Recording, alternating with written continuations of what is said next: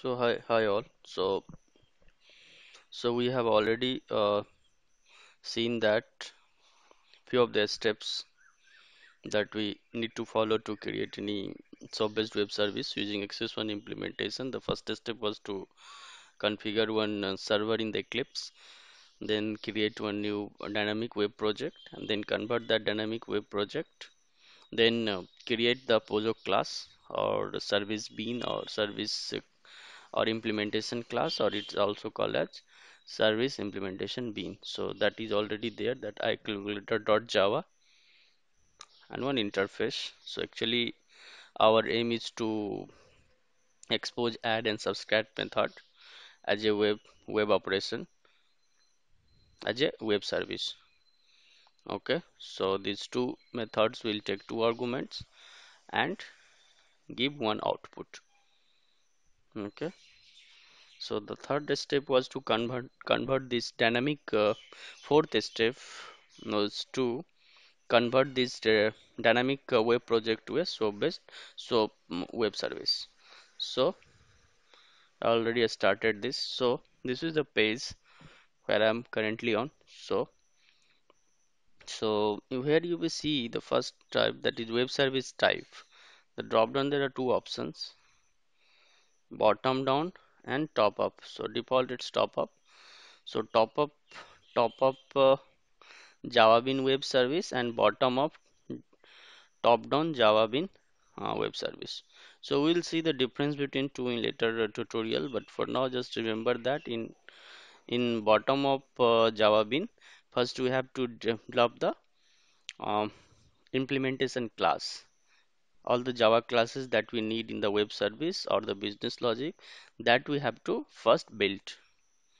Okay, and then only the Wsdl will be generated through the Eclipse. So first the code we have to build, and then the Wsdl will be generated. So this approach is called bottom of Java Bean approach, bottom up approach, or last contract last, or code first, or bottom up approach. Okay, we will see these two types in details. And now the next is service implementation. We have to browse this and select what is add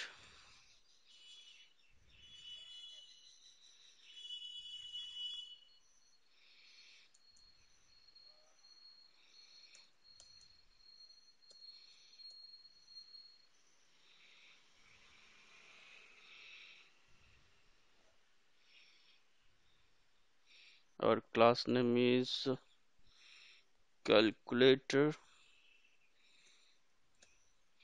calculated service, and this is the package org-access1.services. So let's select that implementation class, that is this one, calculated service. So here we have selected the service implementation class, that is we can say the pojo class. All the business logic, everything is mentioned in this class, right? Next is configuration. In configuration section there are three items are there. The first is server runtime. So we have to configure the server here. What will be the server? So it is default selected as default tomcat. So our server will be tomcat. So let's select this. And the next is web service runtime. So what will be the implementation? How this web service will be designed? What implementation we will going to use? So that we have to define here. Web service runtime. Let's click on that. If you see, the Eclipse provides us three default implementation, that is Apache Axis, Apache Axis 2, and Apache CXF2.x. This is the default implementation provided by Eclipse. So the default one is Axis. It is already selected Apache Axis. So let's check. We are building this web service using the Axis 1 implementation. So we will choose Apache Axis. This is nothing but the Axis 1 implementation. So we have selected the service runtime implementation, and the service project. So service project is already it's a name of the dynamic web project axis one calculator. Okay, and the client type, we're not doing anything on the client, so let as it is, no need to change anything. And now click on finish. Okay, once we click on finish, there are multiple things are running in the background.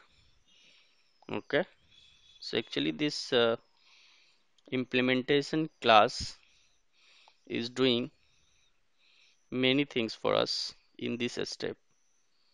Okay, so what are those things?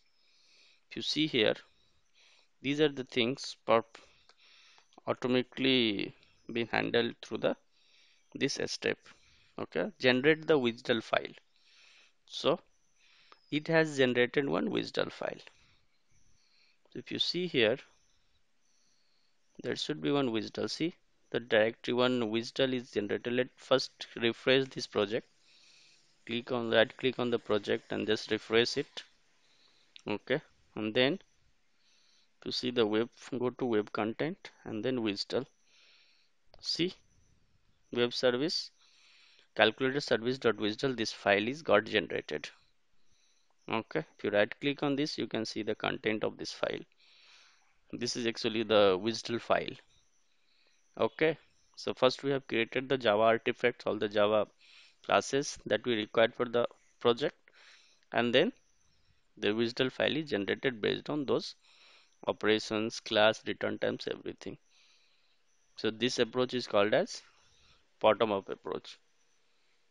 This is the Wsdl file automatically generated, and this is the source of that. This is the Wsdl file.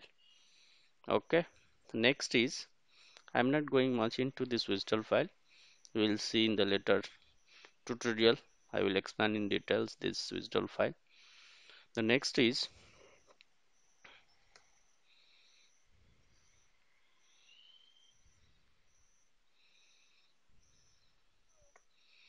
okay, next is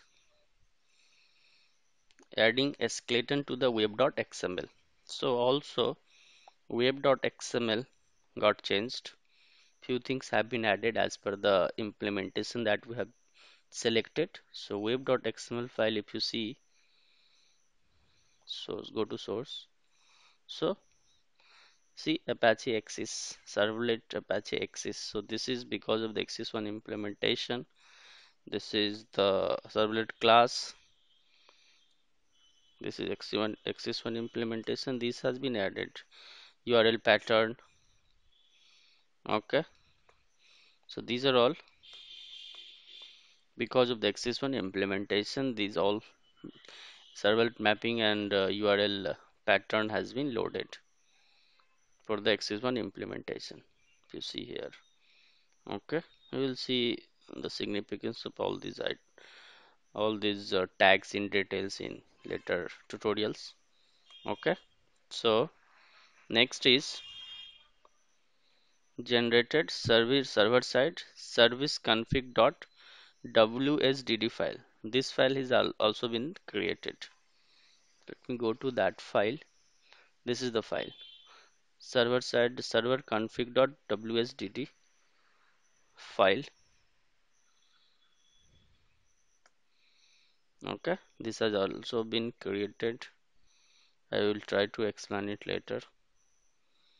This file. Okay, next is adding implementation specific jars into the library folder. Earlier we have seen that the lib folder was empty. Now if you see, the jars has been added. These are the jars related to the Axis 1 implementation. So all these has been added.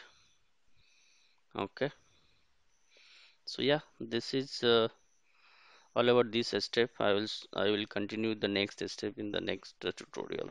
Thanks for watching.